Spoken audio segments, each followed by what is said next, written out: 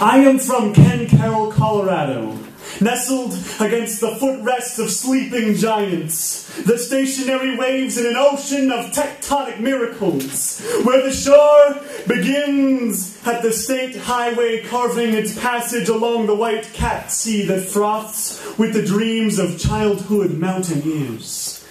Small car ship captains pick up privateers piloting through the plumes of silent springs and crippled creeks that whisper songs of mountain freedoms, only chained by the need to breathe and the shortness of breath you find at the top of every wave. Oxygen soaked by the aridity of winters and proximity to the sun.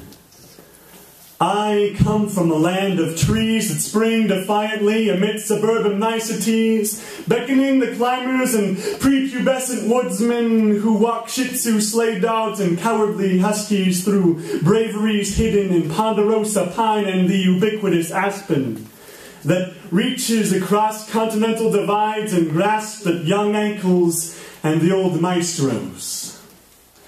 I am the grandchild of the Princess of California and a coal miner's son.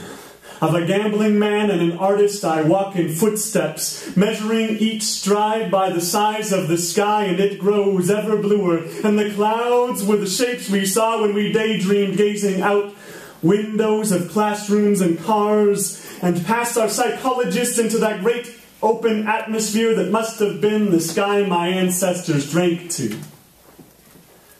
I am from a pebble of coincidence, tossed on a wave of accidents, lost in the sea of serendipity, holy gravity, machine and electricity, happy multiplicity, oh felicity, Zen gardener of galaxies, parallel universal tragedies.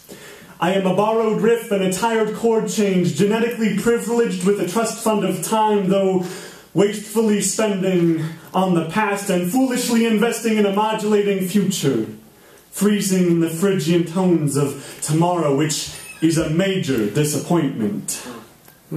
I am from vibrations, oscillations, physical collaborations, and labored exhalations. I am eager and feel my feet twitch and legs itch to stretch across this continent. And I'll leave body parts in iconic cities, and I'll change my name at least 3 times, and write prophecies of transformation across the state borders in my skin. And I am the offspring of masked lovers who don't know love the way they knew fucking and the Holy Bible.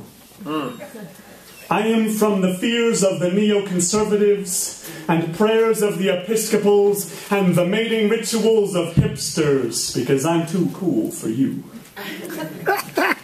I am iceberg eyes and all other lies, and there are parts in me just barely alive.